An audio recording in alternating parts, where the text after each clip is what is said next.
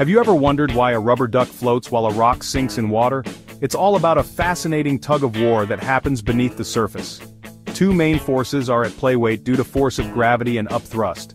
Weight is the force pulling an object downwards due to gravity. Upthrust, on the other hand, is a force pushing the object upwards. Imagine trying to push a beach ball down into water. It fights back, doesn't it? That's upthrust in action.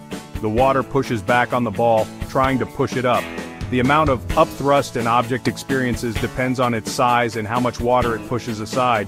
The bigger the object, the more water it pushes aside, and the greater the upthrust. It's like the water is saying, "Hey, you're taking up my space." Archimedes' principle helps us determine if an object will float or sink by comparing its weight to the weight of the water it displaces. Remember the tug-of-war between weight and upthrust? If an object's weight is greater than the upthrust, the weight of the water it displaces, it sinks. If the upthrust is greater than the object's weight, it floats. Let's visualize this with force diagrams. Imagine a heavy metal ball and a light wooden ball of the same size.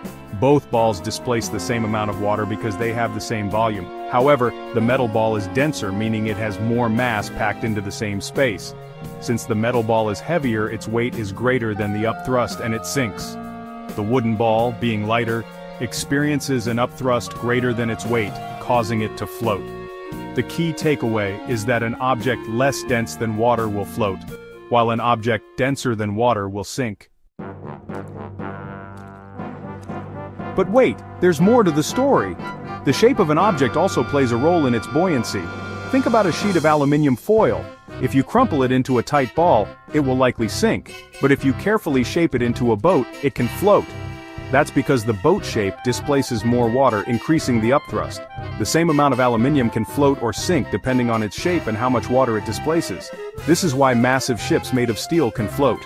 They are designed to displace a huge amount of water, creating enough upthrust to counteract their weight.